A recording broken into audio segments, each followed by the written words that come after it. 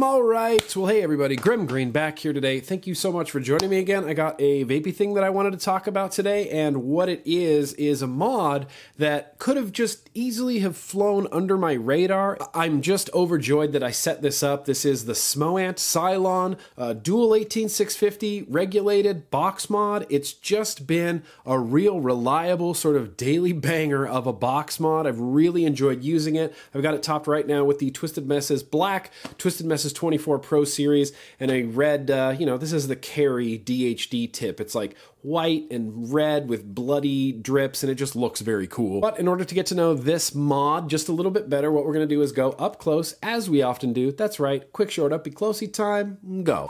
Yep, here we are. We're going to talk about this Smoant Cylon box mod, dual 18650 battery door. Opens on the bottom for your batteries, and it's pretty clearly marked. This is negative, this is positive, so you want your positive end facing the positive, and you want your negative end facing the negative, and it just closes shut. Feels good. It feels pretty secure on there. Overall, I feel like this is a pretty cool looking mod. Look, I'm not in love with like this fake leather snakeskin on here. It's fine, like it doesn't bother me, but what kind of bothers me is I just wish it was the same pattern. You kind of have this pattern over here, then you kind of have a very different pattern over here. I don't know, maybe that's just the little bit of OCD inside of me, but I would like it if these were matched. I would honestly actually like it if these were like carbon fiber or something cool like that. The snakeskin, I don't know, it's whatever. It doesn't really bother me, but I would have preferred if these matched, or if this was carbon fiber, or maybe if this was even like brushed aluminum or something. I feel like that would look really cool. Otherwise, it's that same shape that a lot of other box mods are. It's this sort of like, rectangle, rounded rectangle shape that kind of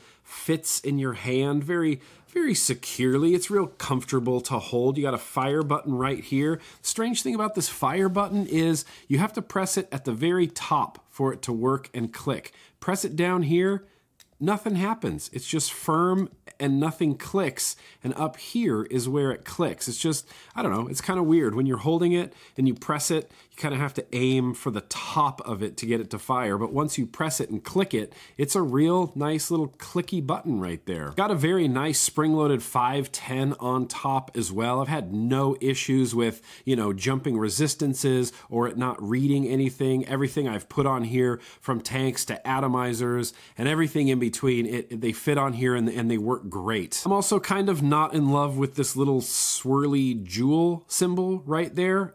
It's not ugly, I just don't like it. I just kind of wish it wasn't there. I just wish this was a smooth, black, flat, matte black surface rather than having this weird, oddly blue jewel in the middle. It just seems like an odd design choice to me. The screen though on this mod is one of the shining things of this mod. It just looks beautiful. You can choose your wallpaper for the background. It's a limited number of wallpapers, and some of them in there are a little weird, like dogs and cats and stuff, but 3 clicks gets you to the menu system. I'm not going to be able to do this on camera. Yeah, so you can choose like the kitten wallpaper, maybe. If you're into that, hold the fire button and you'll get out to the menu, and now you have a gray kitten in the background. There's a lot you can do with this. In TC mode, you can choose between custom TSR or TCR, sorry, and then, nickel, titanium, stainless steel. Hold this to go back. And even when you want to choose variable wattage mode, you can click it and you can choose between normal, maximum, or hard, depending,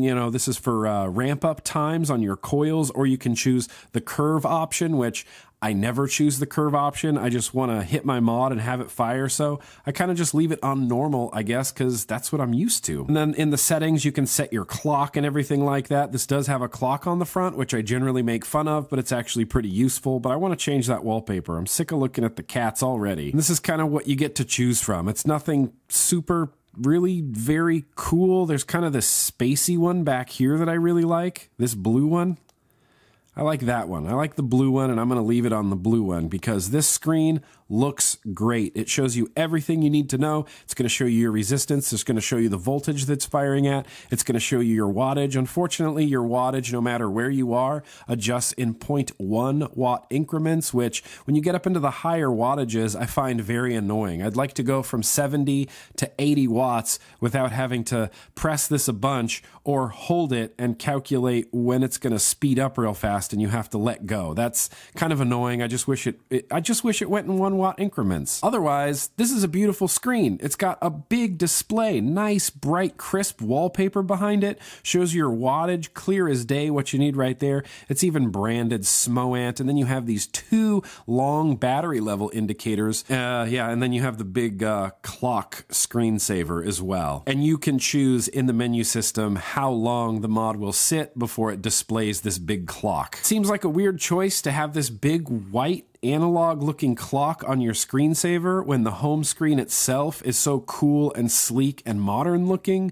and the screensaver just kind of looks weird and wonky with this big clock. Again, not a deal breaker, just, something to be aware of. I really do like having the time on here, and I know that's dumb to say, but I like looking down at my mod and seeing the time or a big white clock. I was going to say before this switches again, these battery level indicators, very cool, very accurate, and they're long. They're a long graphic, so you get a good idea of where your batteries are at. But yeah, that's kind of all there is to this Smoant Cylon box mod, dual 18650 box mod. So what we're going to do is I'm going to attach an atomizer. We're going to get back out to normal view. We're going to vape this guy.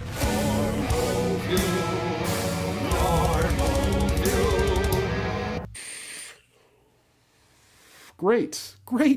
So like I've been saying a lot lately, this isn't a mod that is necessarily real revolutionary. They're not trying to reinvent the wheel, but it is a very solid and very durable feeling dual 18650 200 watt regulated box mod. It does temperature control for all of the wires, nickel, titanium, stainless steel, and custom TSRs. TSRs, I said it again. I said custom TSR in the uppy closey. Why can't I say custom TCR? Custom TCRs. I don't ever mess around with anything regarding temperature control. I don't build with nickel wire. I don't build with stainless steel wire. I just use this in straight up wattage mode. And let me tell you, this 0.17 ohm dual fused Clapton that I have in here right now, or aliens. These are aliens. These are M-Turk aliens. They're 0.17. I've got it set to 100 watts right now, and it's just loads of power. Just right away, right when you click the button, just power. There is no lag. There is no downtime on this. It just fires instantly, right away, and performs like I want a dual 18650 box mod to perform. So really, are you going to need your vape budget hands for something like this, for the Cylon from Smoant? Clicking around the internet, I found it anywhere from $60 to $70, so fairly reasonable price. And I feel like for that price, you're getting a really durable mod. I feel like this is just quite the durable mod, if I may. Let me just do a quick drop test and see what happens. I hate this every time. Well, the battery door popped open. The batteries did not come flying out. I was able to shut it. The door didn't break. It all seems fine and in fine working order still. So it can survive that far of a drop test. It feels pretty durable. And when you get it in your hand, it feels nice. It feels substantial. I honestly feel like this is a pretty good value for the money. You're getting a high performance dual battery mod that's made very well and has a nice, bright, beautiful display. If there's one thing on this mod that I truly love, it is this display. I would love to see more mods using this type of really crisp display. You just look at it and it just looks nice and crisp. Not quite like, like a Google Pixel phone crisp or like an iPhone 10 crisp, but it is still very crisp and you can see everything that you need to see on here. Sorry, the sun went behind the clouds. So if we're going to play the Aliens game here or the FDA game where they come and take everything I have and I have no vape gear left to vape, is the Smoant Cylon something I would seek out and buy?